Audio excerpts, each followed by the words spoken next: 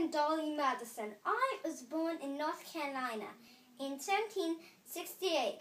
My family moved to Virginia when I was an infant.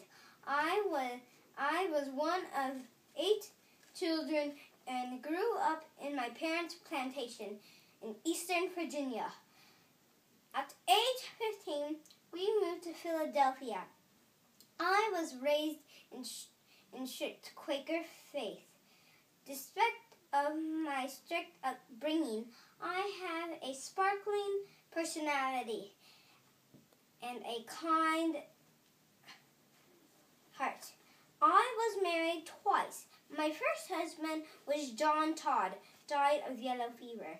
We had a second son. Our youngest son died of yellow fever. My second husband, James Madison, became the 4th President of the United States.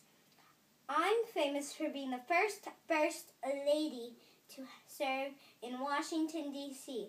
I became a model for all the first ladies. I say the portrait of George Washington in the state paper when the British attacked Washington, D.C.